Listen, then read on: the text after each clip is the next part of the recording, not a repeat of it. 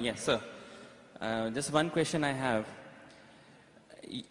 You told me, we heard about that the Vedas say that don't make any images of the God. Yeah. Whoever worships anything which has been created throws himself in darkness, right? The difference between Bhagwan and Allah is that Allah says that if you worship anyone apart from me, I will punish you forever and ever, and I will not spare you of this sin. But nowhere in Hinduism's books would you see that Bhagwan is saying that if you worship anything apart from me, you will be put in narak, which is the Hindi word for hell, forever and ever. Now why I'm saying that to you is, the concept of God in Islam, Christianity and Judaism is the same, in which he feels bad if anyone worships anything else apart from.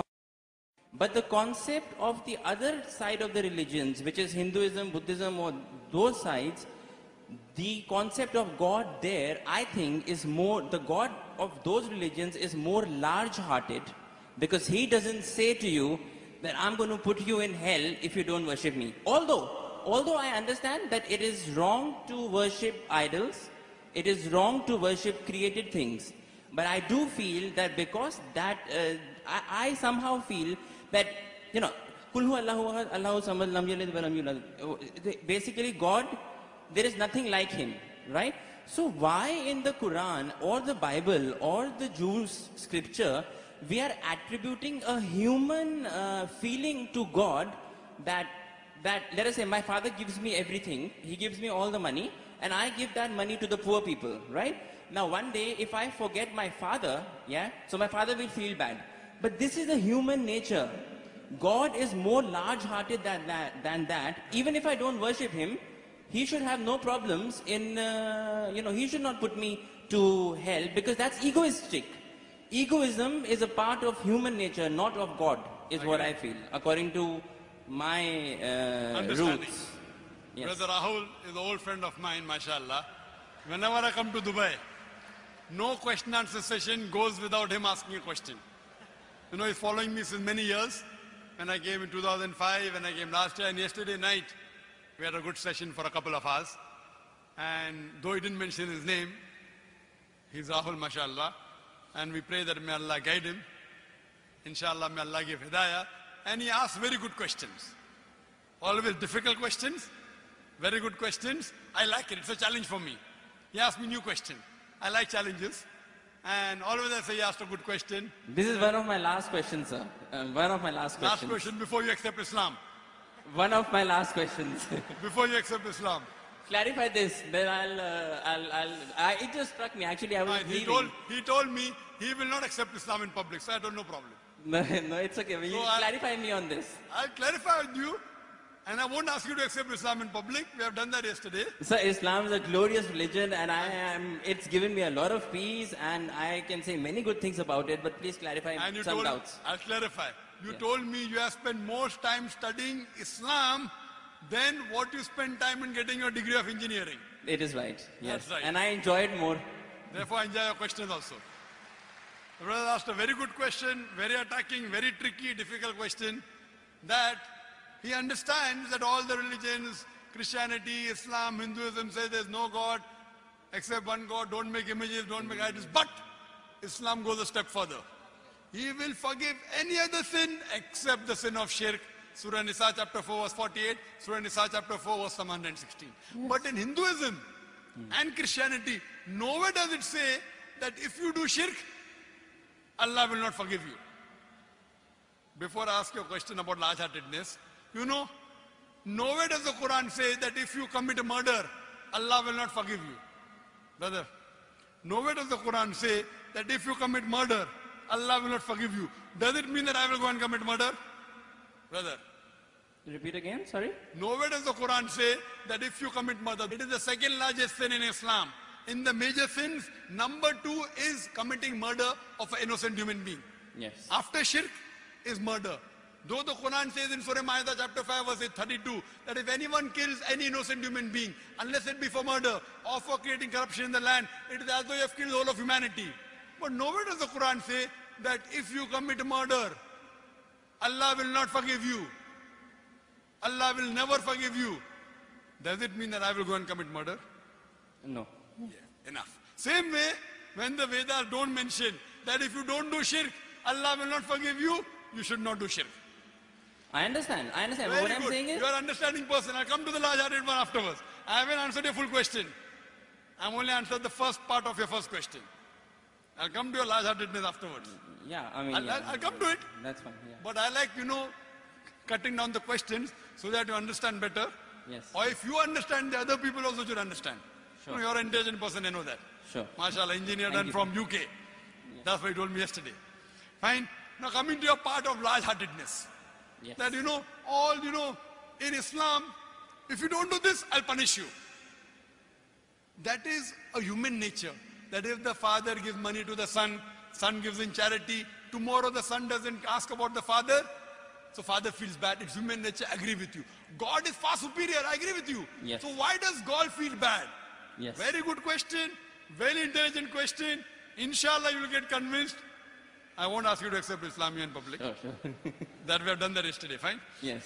Now, the Quran says, Allah subhanahu wa ta'ala does not require you, you require him. Yes. Now coming to the question, now I'm making your question more easy. Why we have to say Allahu Akbar, Allah is the greatest? See, Allah asks you to say Allahu Akbar, Allah is the greatest. Say tomorrow if you don't say Allah is the greatest, do you think Allah will become less? No. No, yeah. Whether you say or not, Allah is already the greatest. Irrespective whether you say or not, it will make no difference, not even an iota of difference. He is already the greatest. He will remain irrespective whether you say or not. Why does he ask you to say that is the question. The question is, Allah subhanahu wa ta'ala knows the human psychology. Yes. For example, your mother has a heart attack. And now, you have heard of a very famous heart specialist in the world. Now, if you know he's famous, he will give you some advice for your mother. Another person who's unknown, he comes and gives you advice. Whose advice will you follow? I would follow the advice of the specialist. Yes. Why? Because you know he's number one, he's most famous. Yes. So the reason Allah asks you to praise him is not for his benefit, it's for your benefit. Yes. Because the moment you praise Allah, you will follow his advice.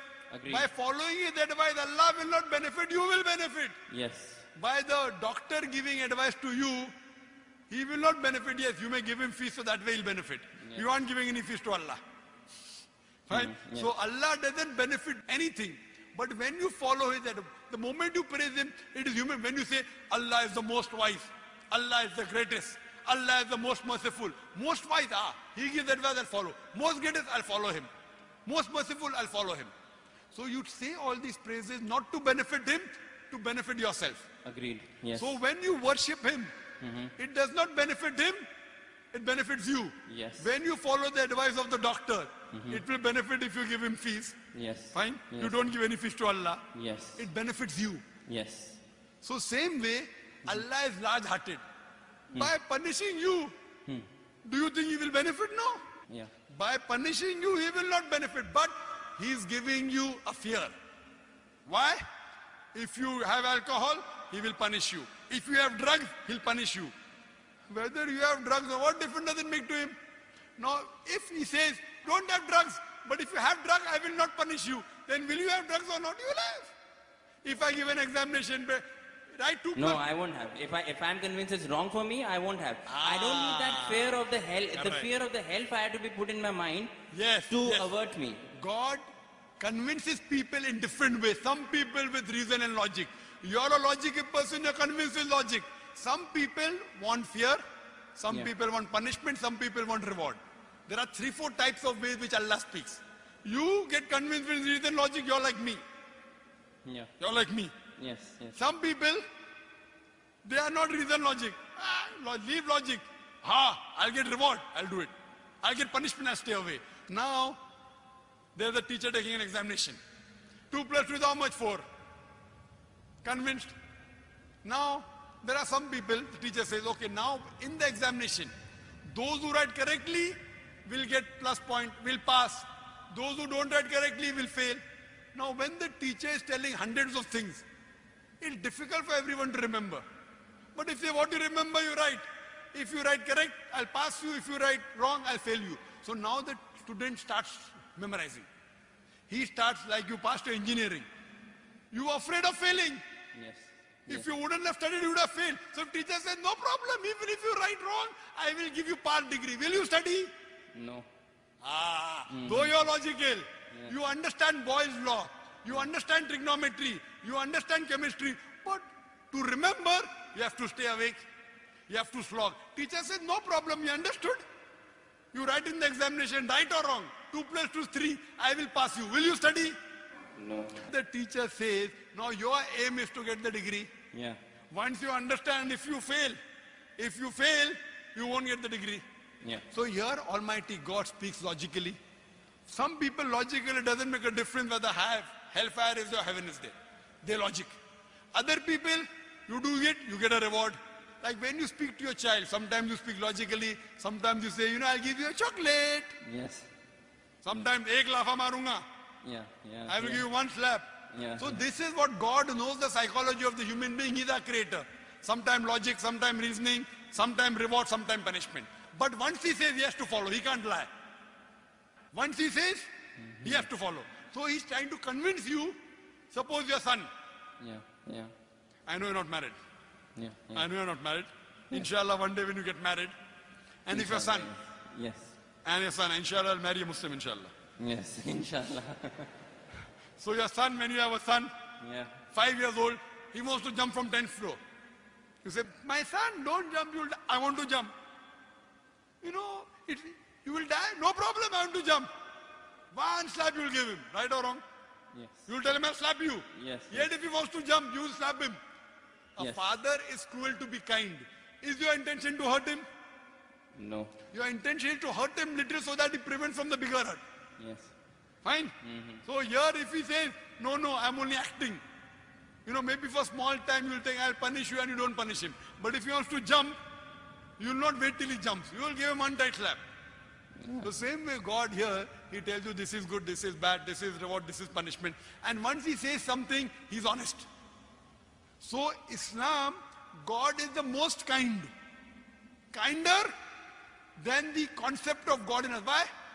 That means he's more kind. He wants the human being to improve. The other God, okay, no problem. Even if you write wrong, I'll pass you. What kind of a teacher is this? Suppose tomorrow, there's a student studying with you. He writes wrong answers. You stay awake in the night. This person plays hooky, enjoys, writes everything wrong. And the teacher says, both get first class first. Will you be happy with the teacher? No. Why? You are a very unkind person. Very cruel. Unkind, not a good human being. I am wrong. Because you believe in justice. So besides God being kind and merciful, He is also just. Imagine someone rapes your sister, rapes your mother. God says, no problem. I'll forgive. On the day of judgment, won't you tell God, why did you... I'm not saying that He should not punish wrong deeds. But He is putting on His own self that if you associate partners with me, along with worshipping me, if you worship someone else, even then I will not forgive you.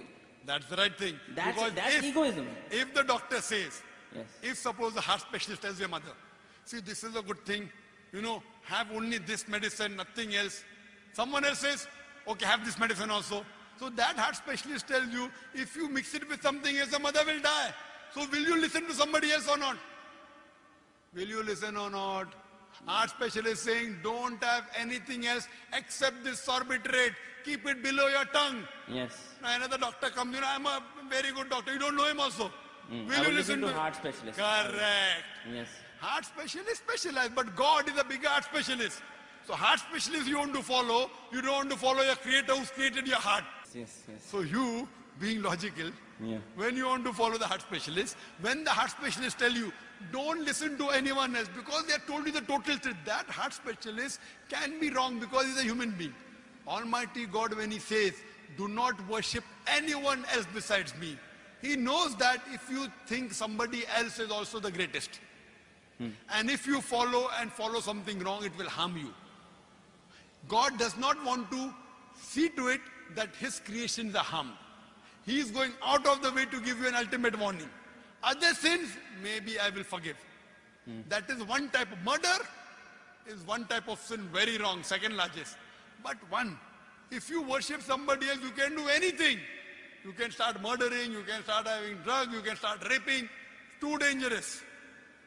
This is the guidance. It is complete. Because he is the creator, he knows no one else is the creator. Now someone else tries to behave like a creator when God knows no one else can create you. It is very dangerous. That's the reason he says that following advice, worshipping anyone, obeying anyone as the creator, not obeying normally.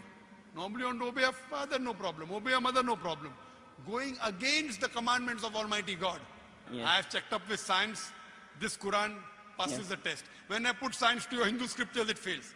Yes. When I put science to Bible, it fails. So even if I agree with you with my earlier question, maybe this is ambiguous, fine. 80% is proved to be 100% correct. 20% is ambiguous. Inshallah, logically, even this will be right. If I have to put that way. 100% of it is proved that it is correct. If 20% ambiguous is there... I'll tell you one thing, brother. Your mind hasn't reached that level. My mind hasn't reached that level. Right. The science hasn't reached that level. Maybe 100 years afterward, 1,000 years after, it will be proved 100% correct. We are limited. The problem is in you and me, not in the Quran. Similarly, but a person who's very powerful, a person who's a heart specialist, he knows this stuff very well. He'll be sure. Do this, nothing else. A person who's not sure, okay, have this medicine also, have that medicine also. So person who's cocksure of himself, like the Creator Almighty God, he will give this commandment. Now he's cocksure. You are not cocksure about him that he's the Creator. Yes. Once you're cocksure, you will follow. I am cocksure that this is the word of Almighty God. You aren't. Yes. So once your research gets complete, Yes. you know very well that the other scriptures don't pass the test. Yes. I challenge you to get any scripture that you know of which is even close to the Quran. No, this is the strongest. This is the strongest scripture that that's for sure. So when you know, Yeah. I can't ask you to accept because you know we spoke yesterday. Right, okay. But when you know it is the thing, then the ego is in you, not in Almighty God. The ego is in you. I don't have ego. And I pray to I Almighty told God. you, of all the ones I have read, this is the strongest. I pray to Almighty God. You know, because I love you, Rahul. Yes, I love you too. I love you. That's the reason I pray to Almighty God to give hidayah. You don't have to proclaim. You asked me yesterday, do you have to proclaim? I said, no, you don't have to proclaim. Yeah. So I think that you are a person who submit your will to God, and may God guide you, and may you get a good submitting Muslim life partner. Thank you. Thank you. The next question